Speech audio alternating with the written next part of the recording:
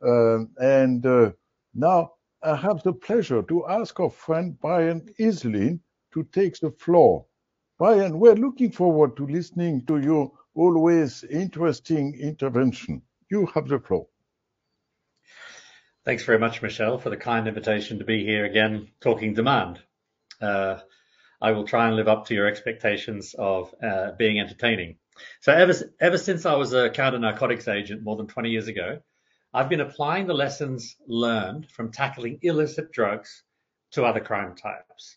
And it's on that basis, since 2004, 17 years, I've been advocating for demand-side approaches to modern slavery. Although I have to admit that back then we weren't even using this umbrella term, modern slavery. That's a much more recent phenomenon. Anyway, in demand-side advocacy, law and policy plays an important potential role, and both in a civil and a criminal context. You'll probably be surprised by me saying civil, but I'll address that a little bit later and you'll understand what I'm talking about. To be clear, I'm not talking about demand-side interventions on trafficking for sexual exploitation.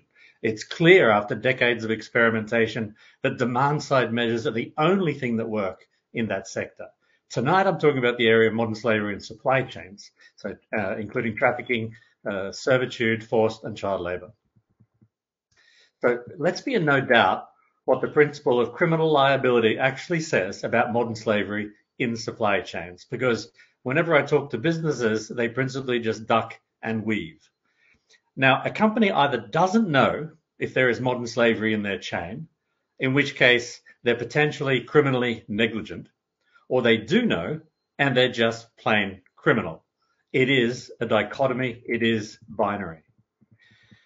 And this very obvious dichotomy is completely lost on most people, especially companies, and it gives companies the benefit of the doubt in a way that no other criminal would ever get. What is not happening is any kind of enforcement of this criminal liability. And I mean, there are a lot of reasons for this. It's partly because laws don't exist to apply criminal liability to companies extraterritorially for modern slavery in their supply chains. It's partly because no enforcement resources are allocated to enforce this liability from state agencies. There has not been a single successful criminal case anywhere in the world brought against the company for modern slavery in their supply chain. And partly also because there's actually no political appetite to take on businesses, especially big businesses. There's no political appetite to make this a matter for criminal enforcement. What has been applied, but in a rather, let's say, ad hoc manner, is actually trade sanctions. Witness the US Customs blocking the import of surgical gloves from the Malaysian company Top Glove. You've probably all heard about this case because of allegations of forced labor in their business. The same too with recent trade sanctions in the US and Europe against companies that use cotton picked under forced labor conditions in the Xinjiang province of China. It's not clear that any of these sanctions have actually changed business behavior, though. We'll only be able to really tell that in the long run. On balance, what we might expect, though, from this is actually more obfuscation in supply chains, simply to avoid liability. So the companies that have a supply chain that goes back to Xinjiang, they'll add layers. They'll add layers in the middle that become their excuse for not doing anything. But in any case, whether hugely effective or only a little bit, trade sanctions are one way of disincentivizing, using behavioral economics, disincentivizing business complicity in human rights abuses in their business and supply chains. But sanctions are not criminal law. The criminal law is not being used or applied to police modern slavery and supply chains. So that simple fact brings me on to the next thing I want to talk about here. What legal responses could be adopted by the state to bring about more focus on modern slavery and supply chains?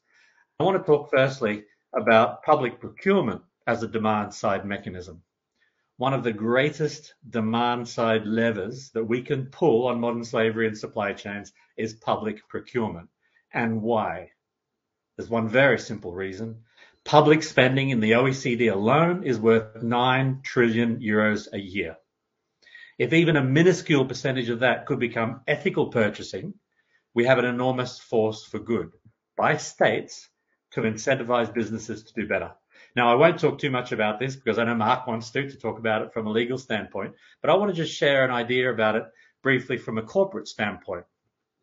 Now, with one of my other hats and for my sins, I've worked a long time on public procurement tenders, that is bidding for contracts from government and suprastate organizations. And I can tell you one thing with absolute certainty. When a new evaluation grid, this is the grid how bids are scored, comes out with new conditions, every company bidding for those tenders gears up to be able to eke every single last point out of that scoring. If gender is added, they treat gender. If climate action gets more points, more effort is spent on climate actions. If modern slavery or human rights were to be added, companies will absolutely start doing what it takes to squeeze every last point out of it.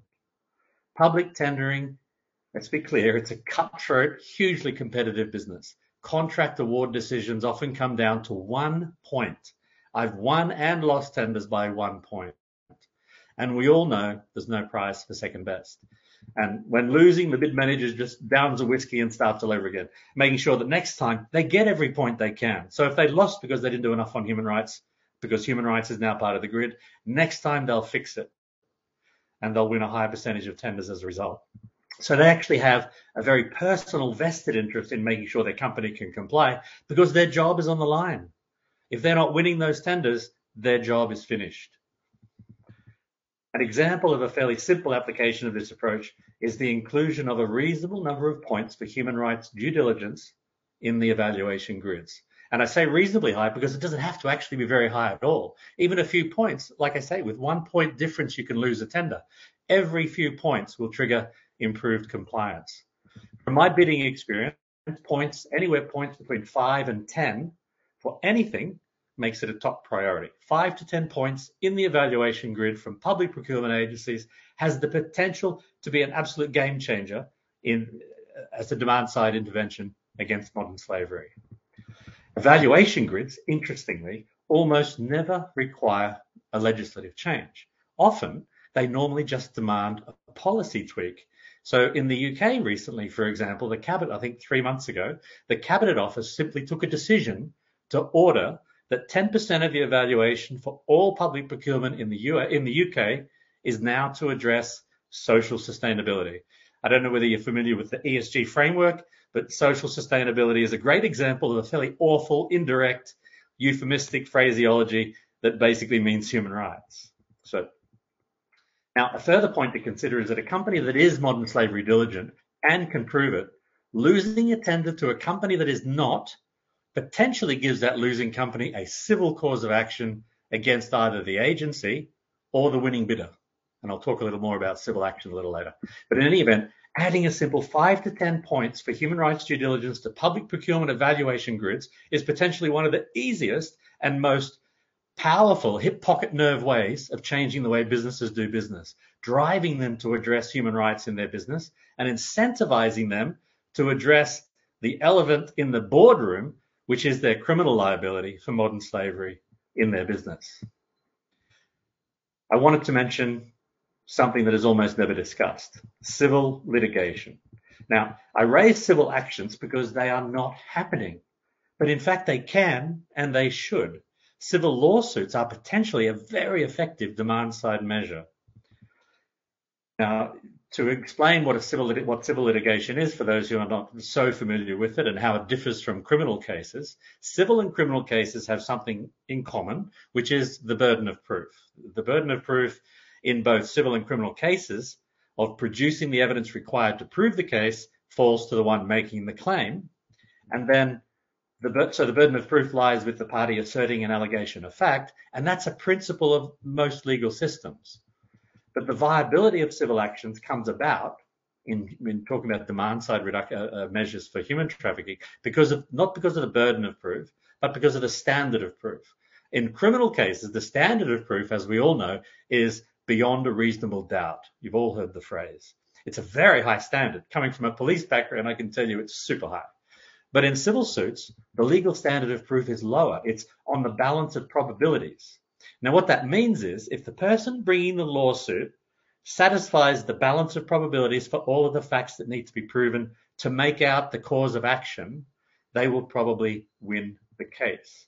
And the even better news is that it perhaps only takes even just one case of modern slavery in a supply chain to form the basis for a civil action against the apex company, the company that ends up with buying that product through the supply chain. The Nikes and Amazons and so on. So this case essentially hinges on the basis of the claimant proving that the one case of modern slavery is probably true. If we could start to see civil suits of this sort against companies for modern slavery in their supply chains, suddenly the risk to companies takes a step up. And you heard Claire talk in the beginning about risk of detection and cost of detection. These are really two important characteristics. The cost of detection is something we can always increase. The risk of detection is something we generally can't afford to increase because it means more police, it means more this, more that. So civil suits against companies increases the risk to companies and in particular, it increases the cost to companies. And so that manifests in a company in a number of ways. And these ways really focus the minds of senior people in companies. The first thing is company directors suddenly need to be insured against liability for that civil action. Shareholders start demanding a higher standard to reduce their human rights risk.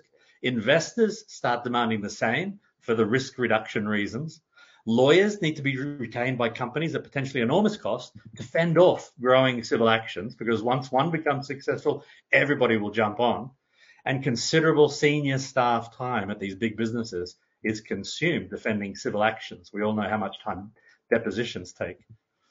And so very soon, very quickly, with this approach, the cost of not doing something about the problem of modern slavery in a company's supply chain outweighs the cost of doing something. So this is a bottom line demand side intervention, bringing civil actions against companies where you can prove at least one case of modern slavery. It will certainly demand corporate focus and incentivize better corporate behavior. Lastly, I would like to raise this. Civil litigation will reduce greenwashing, and that's because of a very simple concept, proof. Both criminal and civil actions demand that actual modern slavery due diligence be proved. They both require a corporate rebuttal of the claim of the case that was discovered in the supply chain. So in effect, they have to actually go through the steps of proving it didn't happen or that they did enough.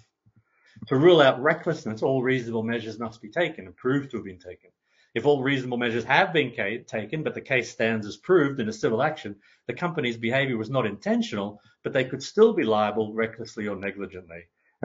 Negligence, just to clear it up, has a lesser level of liability than recklessness. Negligence just involves acting in a careless manner, while recklessness involves a person taking a risk, a company taking a risk while knowing their actions may cause harm to another. So you see the principle, the level of proof and the standard is quite low.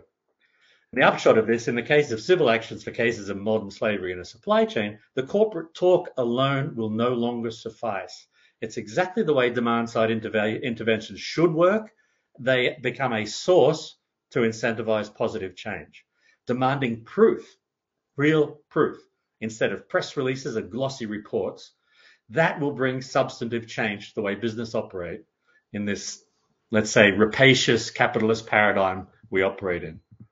Both of these demand-side approaches, public procurement and civil litigation, neither of which are difficult or complicated to start, are arrows in our quiver. We are very quickly a lot better armed to eradicate modern slavery from business. And we would be a darn sight better off than we are now. So thank you, Michelle, for the time. To Brian, actually a very interesting intervention. I can tell you that we appreciate your, yes, we definitely appreciate your expertise and your always original proposals, and including when you are speaking of demand-sided public procurement. And what I like is that indeed you've been constantly stressing the importance of demand side. And actually, I think we need actually to follow your example. What I'm wondering also is that your proposal for civil litigation, how the next speaker, how Professor Steiner will appreciate this. I think you are very convincing when you're speaking, but also I need also the appreciation of a legal expert, and also It's always great to have a judge's opinion. yes, it is. And then also what I thought, I like that you were supporting Claire Potovesi of the importance of risk and cost factors. Indeed, Yeah. risk and cost factors are very important.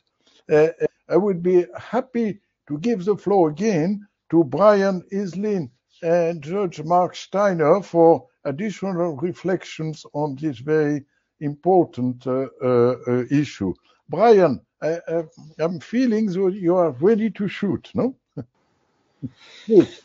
Always ready to shoot, Michelle. Yeah. So one of the things I wanted to comment on was so with my project at Slave Free Trade, one of the things we're trying to do is introduce what I call a third track in communications between businesses and supply chains.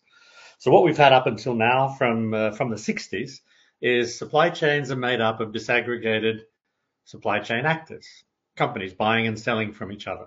Now there are two tracks to that dialogue. One track is price, the other track is quality. So this is a different quality that I'm talking about than to what Mark was talking about in public procurement law. The quality in this case is about a certain number of kilos of coffee beans at a certain grade and refined to a certain degree. So these quality characteristics are all about the product. So what we've seen since the 60s and arguably the 70s actually, with this the manifestation, the spreading of global supply chains, is that these actors only talk to each other about these two characteristics. And as soon as the conversation changes to add anything else to the conversation, it shuts down. So if you ask any small business, for example, my cousin was setting up a drop shipping company at one point, a fashion business. And so she needed to connect with suppliers who could provide quickly. And her experience with companies in the supply chain for handbags and belts and dresses and so on was exactly the same as everybody else's experience, which is that they get to their first level supplier, they ask about characteristics of quality and price, and they understand that. And then as soon as they ask any questions about the ethicality or sustainability of these products, they get shut down. They hit a blank wall. The suppliers aren't providing it. So one of the really interesting things with what we're trying to do with Slave Free Trade is we connect each workplace in a supply chain by virtue of their human rights performance. So let's talk about a three-tier supply chain. A chocolatier goes to their supplier is a cocoa processor, their supplier is a plantation, so a classic three-tier supply chain. And in that supply chain, each of the workplaces in that chain gets a human rights performance score. And those scores are connected, those workplaces are connected, so that the chain score means the chocolate bar at the retail end can't go on the shelf unless each of the human rights workplace is human rights compliant. Now, our hypothesis in putting all of this together was that we would be introducing this third track, that suddenly that we felt that these companies would actually start then to talk about human rights if we connected them this way, because they become dependent on each other's human rights performance. In our pilot, the cocoa supply chain that I mentioned, it worked out exactly like that. These disaggregated supply chain actors started talking about price, continued talking about price and quality, and added human rights to their conversation. It became the third track.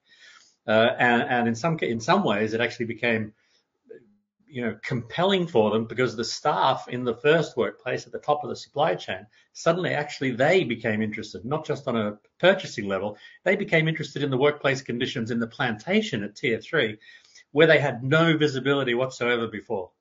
So it's really exciting to see these disaggregated supply chain actors turning into collaborative networked organizations because of the addition of human rights communication and understanding. So I wanted to say that. I would also ask for your comment on one of the other points, which was that you were talking in the Swiss laws about, you used the word sustainability quite a lot. Now, one of the interesting things that I've found with Slave Free Trade is that whenever we talk sustainability with businesses or consumers, most of them don't include in sustainability ethicality. They don't include human rights. So when they talk sustainability, it's all green, which is why we have the term greenwashing, whether it refers to human rights or the environment. So the definition of sustainability, one of the things on my agenda is to broaden the definition. Sustainability has got to include the human. And if you think about it from an ESG perspective, environment, social governance, the S is the poor cousin. It's the one never talked about at the table. It's like the cousin nobody wants, the uncle, everyone and nobody wants to invite to the wedding. So social sustainability is the one that never gets talked about. So I would love to get your thoughts about what we might do to broaden the definition of, or the understanding of sustainability, not just in public perspective, but even within companies. Oh, yes, this is a really huge topic. I can give you an answer perhaps based on the European Union directive. So there were two reforms in Europe. 2004 was a reform more or less limited on green public procurement because social aspects were very disputed. And 2014, when the next reform came, it was crystal clear that sustainability means economics, environment, and social aspects in a European public procurement understanding. And since then, this is undisputed also inside the WTO and Switzerland, because the European model made it really clear that this cannot be seen only green sustainability concept is absolutely, it's deprived of its meaning. It makes no sense. And what is interesting that we can now see what happens in America. When you look after COVID-19, Corona, you see that Joe Biden announces a Build Back Better program. This is a kind of a comparable concept as a Green New Deal would be in Europe. And the problem is that the Americans, they are now where the Europeans have been 2004, seeing sustainability only as a green thing without implying ethical issues and social minimum standards. So we have to explain the US what happened in Europe in order to make them understand that they are going exactly the same way just 10 years later. No, thank you very much, Mark. Actually, there are two things. First, I think we need to see that integral ecology in the meaning of the Laudato Si encyclical is very much in this direction, including the human in the environment. Second, I must say we have now also a question, and this question is I don't know. You could possibly both try to answer it, but I would possibly ask first, Brian. Is there any company that has a good track record so that it can be held up to others as a good example? When we began the fair trade movement, one of the ways we go to put the products into mainstream supermarkets was to give examples of those who embraced fair trade. Now, notice fewer fair trade products in the supermarket. Can we build on a fair trade model? I don't know. Could you possibly both try to answer this question? Sure. Can I go first, Mark? Can I go first, Mark? Yes. Okay. Good. So build on fair trade model. I do want to answer the question directly, but I'll also try and hedge and get around it a bit. But can we build on the fair trade model? I think we have to recognize that fair trade has pretty much peaked. And one of the reasons for that, there are lots of reasons, but one of the reasons for that is that equal profit doesn't resonate emotionally with people anymore. It was a big thing in the 70s, big thing in the 80s. It's no longer there. People don't resonate with equal profit. So you get people going into a supermarket, looking at two chocolates. One is a fair trade chocolate. They see there's a $1.70 difference because of the premium on fair trade products.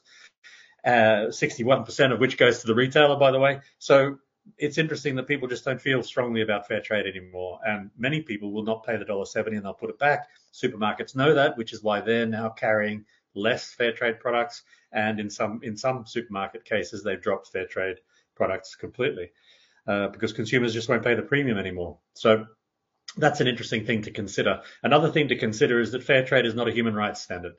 Fair trade has some characteristics around child labor, for example, as part of their framework, but they're not a human rights standard. They don't address a comprehensive range of human rights in workplaces.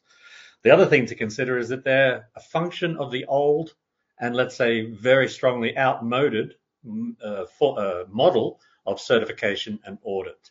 So that means that they put a label. Certification and audit is where you put a label on something on the basis of an infrequent audit where people actually go out to a workplace and have a look in a very small percentage of supply chains and workplaces, and not even every year, every 3 years, for example. So certification and audit has been shown to be wanting in a failed model. The one-dimensional label that goes on a product in the shelves in supermarkets for all the labels, not just fair trade, but B Corp, Fair Wear, Better Cotton Initiative, they've all been shown to be really, really wanting when it comes to the proof of the pudding. So fair trade, we can learn from what fair trade did by mobilizing consumers with a label on products. They were one of the first social labels since abolition. And that's a very important thing that they did. They showed that you can move markets by moving consumers, which is a really important precedent. But unfortunately, when it comes to human rights, I just don't find them very relevant for people anymore. I speak to people about it all the time, every day, and most people just think it's plateaued. We can definitely learn from them. We can definitely canvass and corral demand at the consumer level, and that consumer demand. Let me just tell a quick story. Sorry, Mark, I'm taking the floor, but I just want to tell a quick story. So 20 years ago, one of my first cases was a forced labor case, which was also a child labor and human trafficking case, as it turned out. 12-year-old boy shot in the head, dumped overboard from a prawn boat.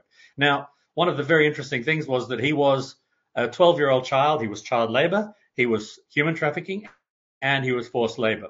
And none of those definitions that we hold so dear to us at the national and international level meant a damn thing to him. None of them reflected what his needs were.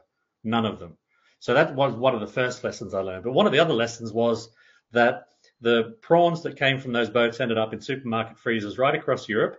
And I just put myself in that position 20 years ago, thinking at that time about a Parisian shopper standing in front of a supermarket freezer, Carrefour in Paris, for example, looking at the frozen prawns. They had absolutely no way of knowing what's going on behind those prawns. However, if we can put on the prawns that have been caught the right way, with human rights standards applied and provable in real time, we can make that single shopper change their buying decision in 0.75 of a second. That buying preference multiplied millions of times sends a tsunami down the value chain. And that sends the message that preferential buying will be directed towards those companies that can prove human rights compliance in their workplaces. And then everybody down the value chain has to respond, including retailers. The consumers send a loud message to retailers when they take those actions. This is what we can learn. And this is what slave-free trade is all about.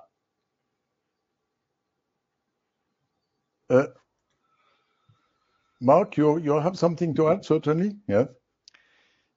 Yes, the problem is that also when it comes to social minimum standards, we cannot avoid labels and certificates.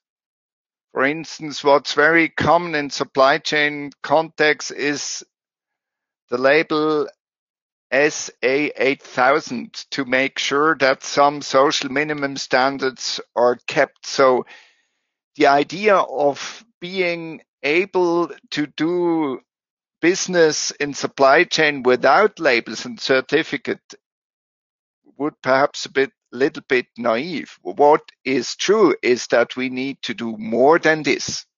And that's where Brian and I think easily agree. So this just to give you an additional information, because without labels and certificates, supply chain management will already because of a transaction costs logics in an economic understanding never work. Okay, Brian, an additional comment? Or? No, I agree with Mark. Okay, that's good. That's good. But we know, and actually, I would like to thank you for bringing Mark to this webinar because thanks to you, we could, we are both Swiss and both based in Switzerland, but we needed you, an Australian friend, to bring us together. So, well, I'm also made in Switzerland, right? I mean, my family is 600 years in Glarus canton. So. No, it did. I just see a question there about, is the UN human rights compliant? Absolutely not. Absolutely not. Guaranteed, they are covered in slavery. Okay, I will just say that. And I hope someone from the UN will respond. Yeah. No. I would just like to say that indeed you had very good special rapporteurs, when now you have Professor Obokata from Japan and based and teaching in the UK. You have also other special rapporteurs like Professor Moulali. She is a professor in Ireland. We had Judge Maria Grazia Gian Marinaro from Italy. I must say all those people, and I can also name a few others, including a judge from South Africa. I must say all those were indeed publishing quite interesting things. But I agree with you, Brian, that next to those interesting reports, I don't know what the end effect was, and they would all readily admit that the UN is just covered in slavery. They buy and sell. Their procurement procedures are no different to any other public procurement institution in the system. But one of the things I wanted to say was that public procurement I think we get this sense, I think people get a sense that public procurement is this big institutional question, right? How do you move public procurement? But in fact, one of the things is to look below the surface of that to the people behind in the organization. I spoke at the National Procurement Institute conference in the US 2 years ago. Now, this is the national body for municipalities and counties across the United States, so thousands of members. When you sit down and talk to each of the category managers, purchasing managers, and so on at each of these institutions, one of the things that hits you immediately is that there's not a single one of them that wants to be buying slavery. Not one. So those public procurement institutions are not a response to the values of the individuals behind the desks. If those individuals have a choice, it's just like the Parisian shopper with the prawns in front of them. It would take them minutes, less than minutes, to decide on a slavery-free procurement compared to the other tenders that are not. The human behind them is so important. What are their drivers?